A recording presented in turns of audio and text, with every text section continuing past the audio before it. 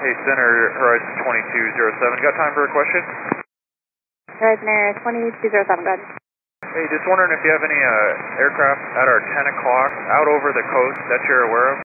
Something's flying. It's not satellites because they're changing direction. It's strange looking. I've seen this a few times over the last month in the same area.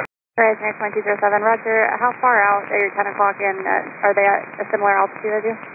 It's really hard to tell. They seem quite far and probably the same altitude or higher.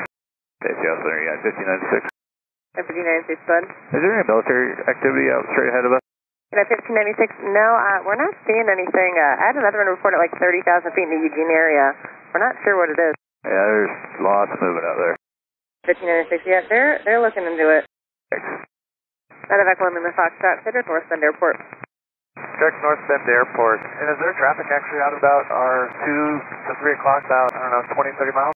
Medevac 1 Lima Foxtrot, just looking into this a little bit more. Could you give me another more accurate report, please?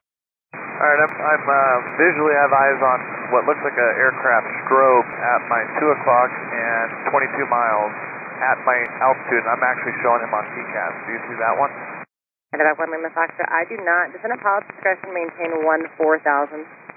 Descendant maintain 14000, Medevac 661 Lima Foxtrot. Center, Medevac 661 Lima Fox. Medevac 1 Lima Foxtrot, go ahead.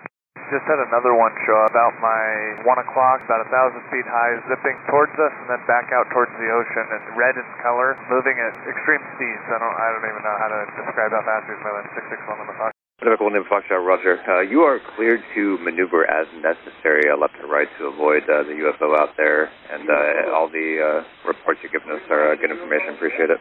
Thank you.